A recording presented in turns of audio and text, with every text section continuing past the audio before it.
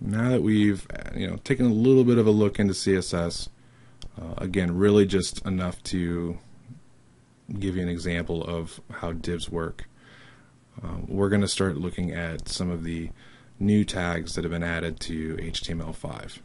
Now, many of the tags that have been added to HTML5 take on a similar role that the div tag did.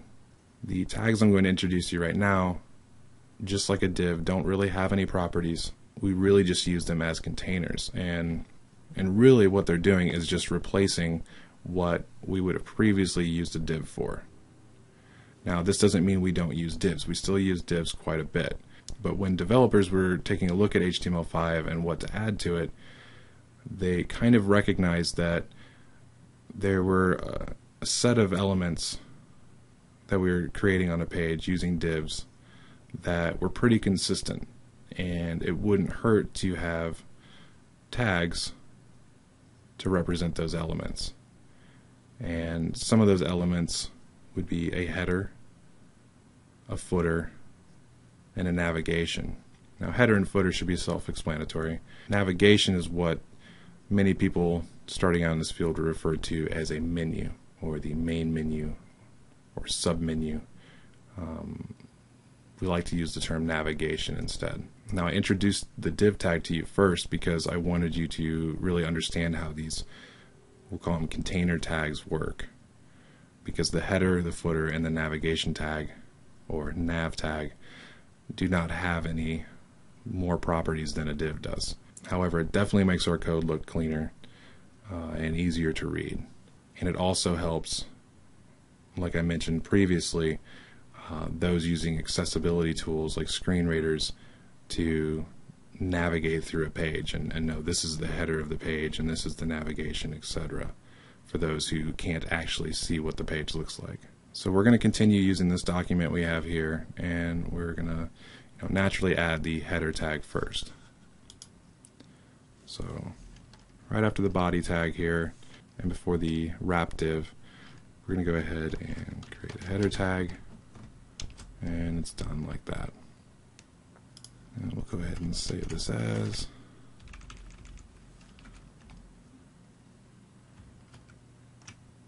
And we'll take a look in the browser.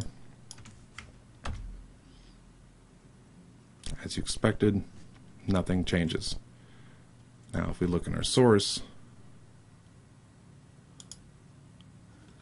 you of course see the header tag. But like a div, there aren't any special properties associated with it, so unless we tell it otherwise, we're not going to see it. So let's go ahead and put something in the header tag, and we'll take advantage of the h1 tag, and this will be kind of the title of our page. Go ahead and save that.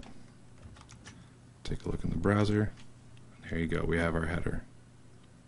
So we've got our header. Now let's go ahead and use a little bit of CSS so we can see it. And this time, instead of using a background property, we'll go ahead and create a border around it. So we'll use the selector header, and we'll say border. And so far, when doing CSS here, we've only used one value in each one of these properties. So this one, we need to give it the border size, and we're just going to make it 1 pixel. We need to tell the page what type of border, and we'll just do solid. And then lastly, we need to give it a color. And we'll go ahead and just use that same light gray. Make sure we put our closing curly bracket. Go ahead and save. You can see our border going all the way across here. Again, like a div, it's a block level element. It's going to span all the way across the page unless told otherwise, or contained in something else. So if you actually wanted your page to kind of fit the width we've created with these columns, you might have already guessed what we need to do. So we go back to Dreamweaver here, and let's go ahead and put the header within the wrap. So just because it's called the header doesn't mean it necessarily has to be the first thing displayed on the page. So let's go ahead and give a little space here, and go ahead and grab this, and I'm just going to cut this, do Control X, Come here on line 65, Control V and paste it, and we'll tab it out appropriately. Get rid of some of this space. So now if we save and take a look, we've got it contained in our wrap here. Now you may notice that there's some overlap here, and that's because these divs actually have that margin on it, which is pushing it out here and here.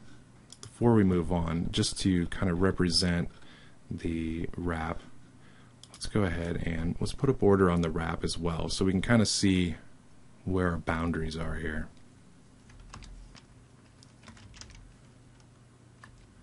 And for this one, we'll make it 1 pixel, and this time we'll do dashed. And for the color, I'm just going to go ahead and use Dreamweaver's color picker here, and we'll be kind of a light reddish pink.